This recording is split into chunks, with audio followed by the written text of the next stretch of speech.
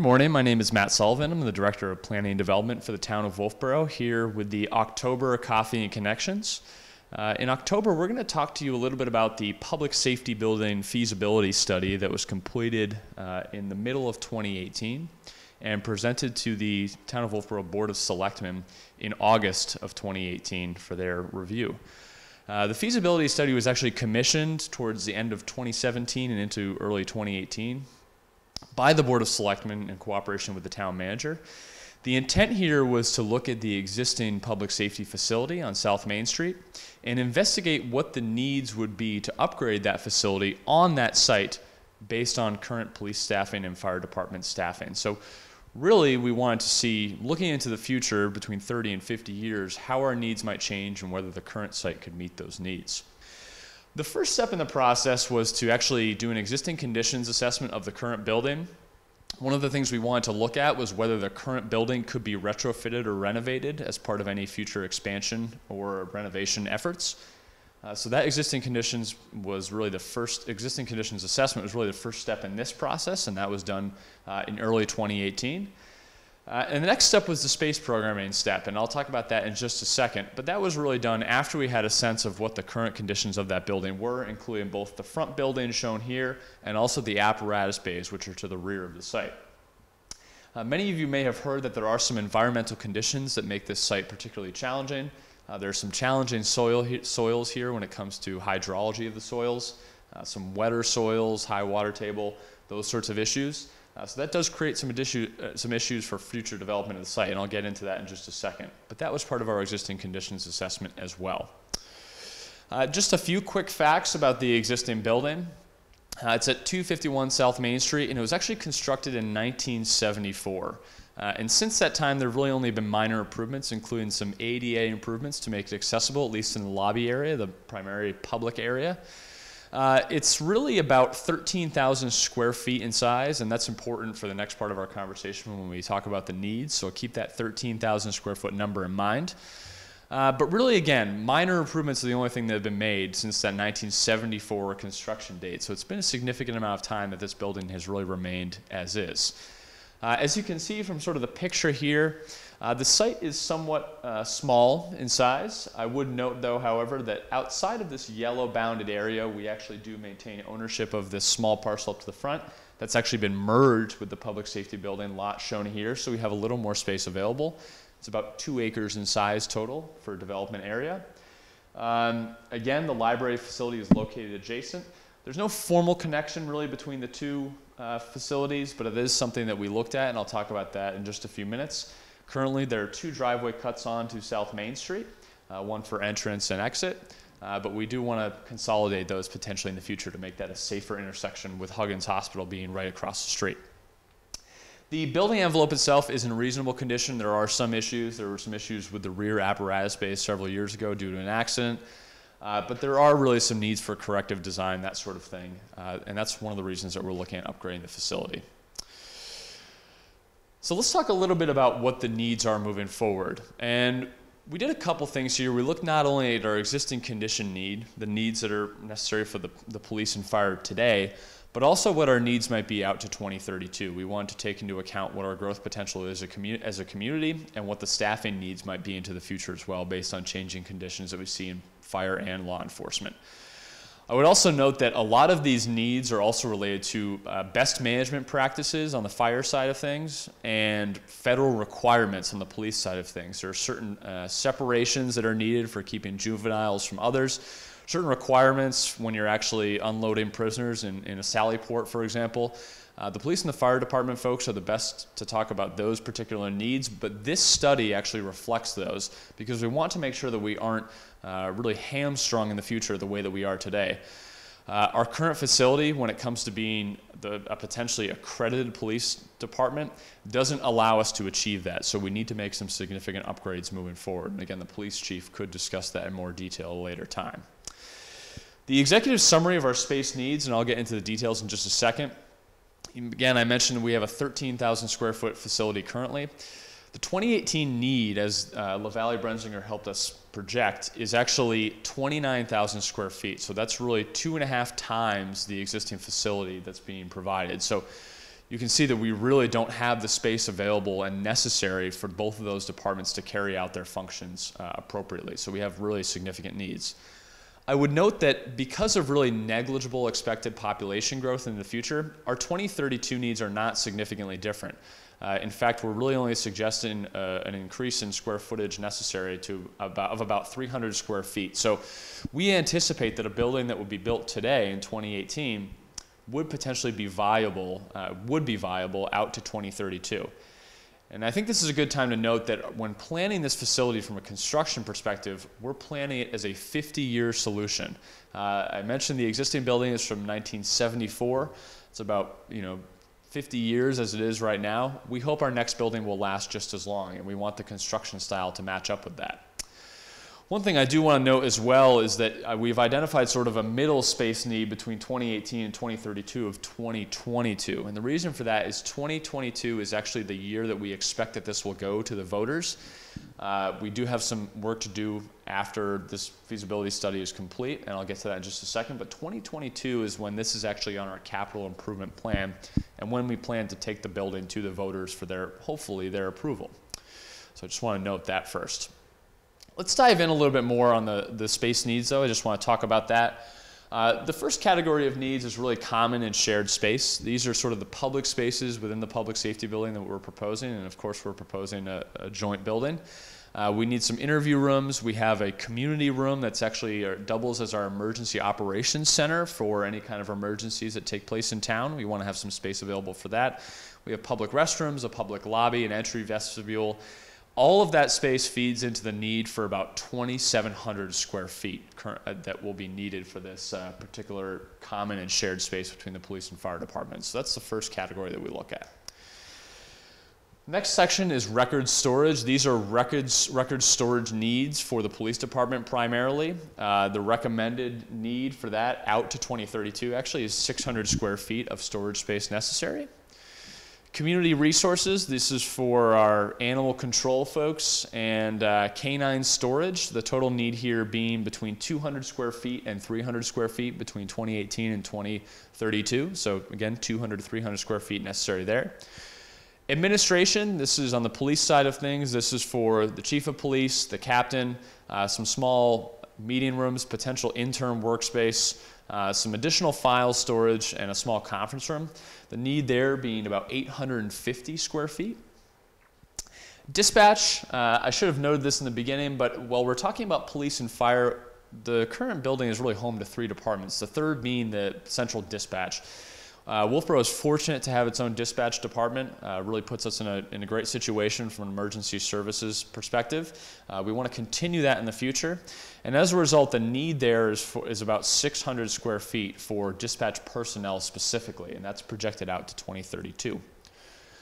Booking and intake, this is where I noted some of the federal requirements being addressed. I won't go through the details here, but this does include vehicle sally ports where the cruisers are actually brought into the building for taking people who are detained out of the cruisers. Includes holding cells, different security vestibules, some fingerprinting area, that sort of thing that you may be familiar with. The total need there being 1,900 square feet, and that's again projected out to 2032. That's how much space we actually need for our booking intake, and I can tell you right now that our current facility offers not nearly enough space for this type of activity. It can potentially create unsafe conditions for officers that are working closely with prisoners.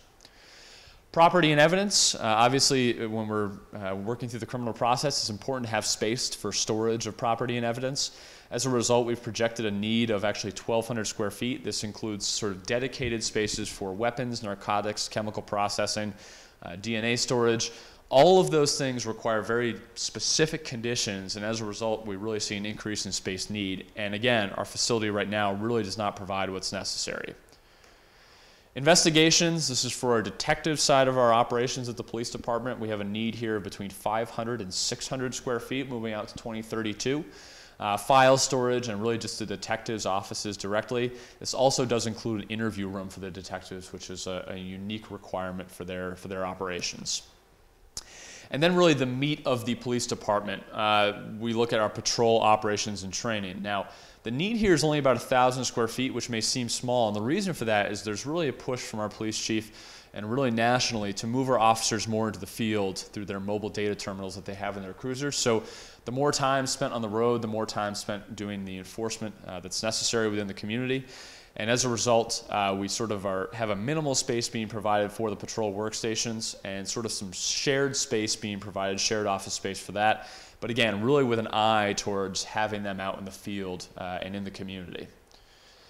Then lastly, PD departmental support. There are specific needs here. Our police department and our fire department do need locker space for their officers and their firefighters. So we have some locker rooms being provided here so that they have the ability to sort of live in the building if necessary during any kind of emergency event, which is a potential. Moving on to the fire department side of things, we have the same administrative needs: fire chief, deputy fire chief, meeting room, lieutenant's bunk rooms. Those are all things that are necessary, and as a result, we're projecting a space need of 1,200 square feet, and that's out to 2032 there. The fire station itself, this includes their kitchen, their dining area. The fire department is unique in that they actually have folks living there essentially overnight during the week. So that's critical to provide space for them so that they can really have all the comforts of home, if you will, during their time there. So that space need, including the actual apparatus bays, which I should note are about 8,500 square feet in size, the total need there is actually 13,000 square feet. So this is really more than a third of the required need for the entirety of the building. And that's really specifically for the fire department's operations specifically. So again, 13,000 square feet is the necessary room there. And then fire department also needs some departmental support. This includes really specialized equipment space for extractors, air compressors, their air cascade, different exhaust ventilation, hose drying, and training tower. These are all very specific needs that are part of best management practices for the fire department that are being programmed, and that's a need of 1,200 square feet out into the future. Lastly, we do have some just general facility needs: IT storage, telephone storage, mechanical rooms, utility closets, the need there being 2,300 square feet. That's sort of fixed space that we'll need into the future. But I would note that what we're proposing here is a fully ADA accessible building as opposed to the existing structure, which is only partially accessible. So as I noted before, when you sort of break this out into building blocks, it's sort of interesting to look at it this way. You'll see the biggest building block is under our fire department category there, and that is the apparatus bay need. Again, that's 8,600 square feet. We have the police department identified there, going through booking, intake, dispatch, patrol, property and evidence, PD departmental support, down to administration. You can see how the building blocks really compare in size. We have the common and shared space up in the upper left. That's the yellow blocks there. Those are those common spaces I referenced at the beginning of the presentation. Then you can see the smaller fire department needs, but really the apparatus bay, again, being the most significant, and then building support being those mechanical and utility rooms I talked about just a second ago. But this is a nice way of looking at those space needs in a sort of to-scale way to help us understand what our needs are moving forward.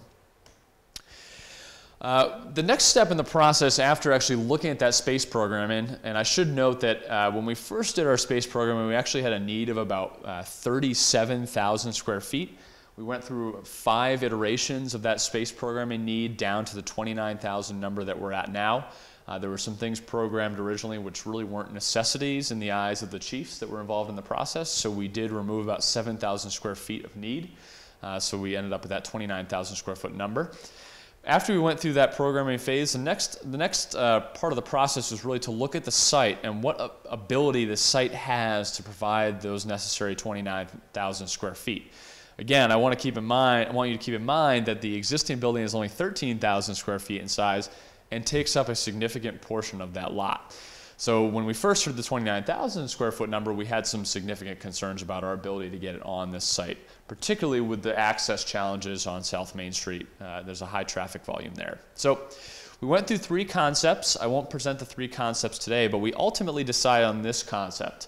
I just want to quickly walk you through this and talk about what's going on. So this is South Main Street here. This is the library facility, which will be reconstructed obviously in 2018 and 2019. The proposed building actually has the apparatus bays right here adjacent to South Main Street facing towards downtown.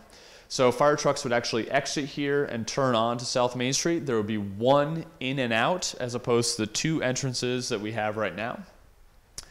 Additionally, the parking would actually be pushed to the rear of the lot. Currently, we do have some parking along the side here adjacent to the library and out front.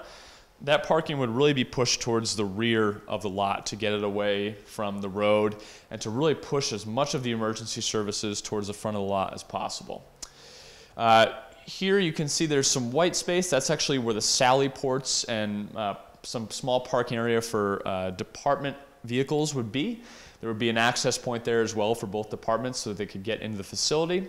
You'll see that the blue area is really the police department area, and then the red area here and here, those are where the fire departmental support and administrative functions would be located.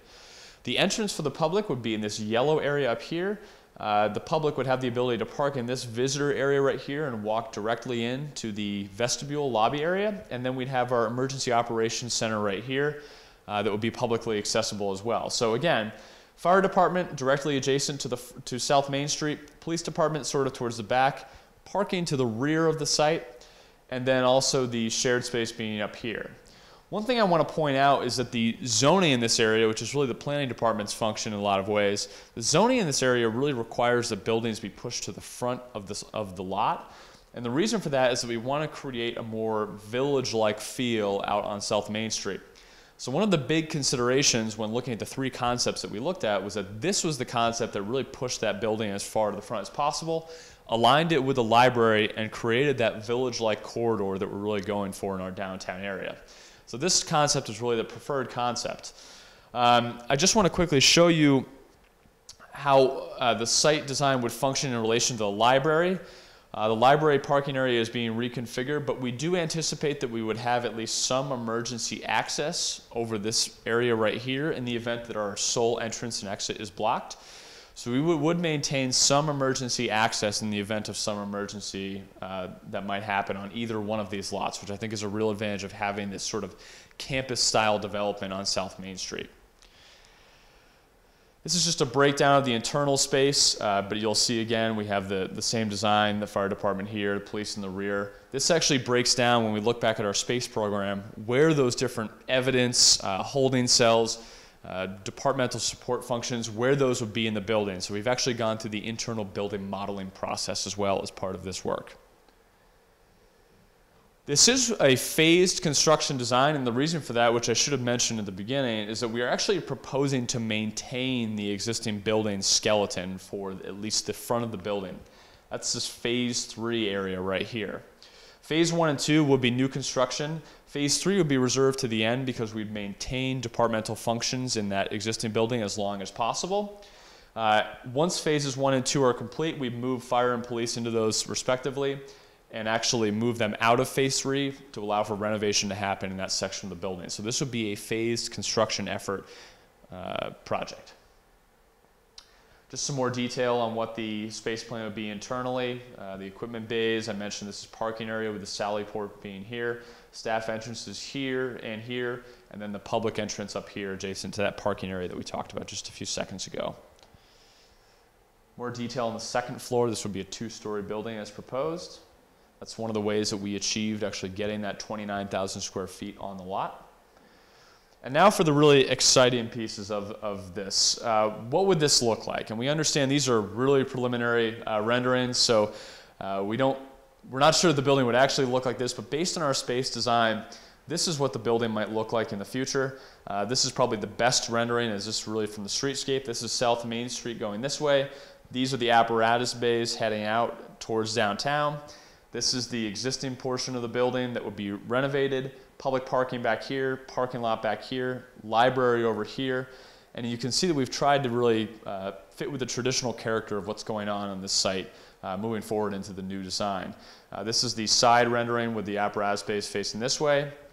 This is looking from the back of the lot towards South Main Street out here. You can see a fire truck exiting here from the apparatus bay, so this would be the view from the rear of the lot, with that parking area there for police vehicles and fire vehicles. And this is sort of just an overhead view looking down on the structure.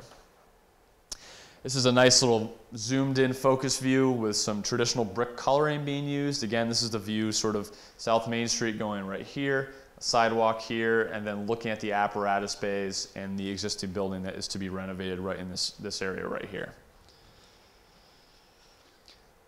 So we also went through the process of actually scoping out the construction costs for this, and what we were looking at is at least providing a preliminary budgetary figure to the Board of Selectmen. And I think that that's really one of the critical things about this project. Originally in the CIP, this project had been scoped at about $5 million in total cost. As we went through the design process and looked at our realistic space programming needs, we're realizing that we have much more significant needs than originally expected. As a result, going through the construction cost estimating side of things, we actually came up with a preliminary budgetary figure of $11.9 million, which is more than double the amount being proposed in the CIP process. So we have a much clearer understanding of what our needs are and what the associated costs might be. And as a result, we're sort of thinking that we might need to go back to the drawing board and explore other concepts within the community. But one of the critical things that we know now after going through this process is that we have a good understanding of what our space needs are from the 2 departments or 3 departments that I've discussed today.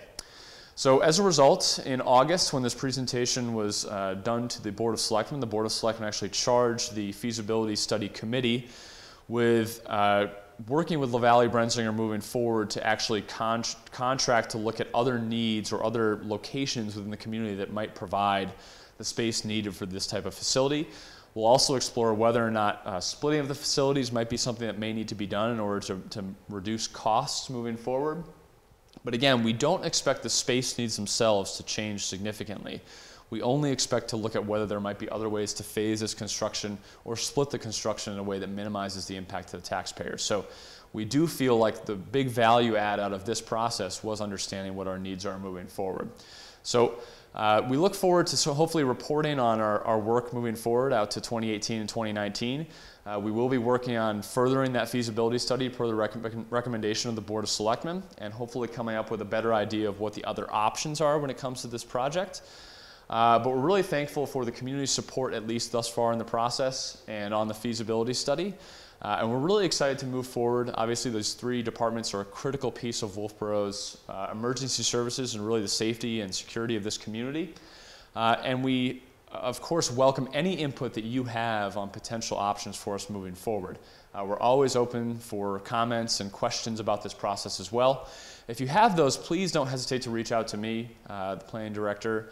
My email is planningdirector@wolfeboronh.us. I can answer any questions about the feasibility study or direct you to one of the chiefs for more specific questions.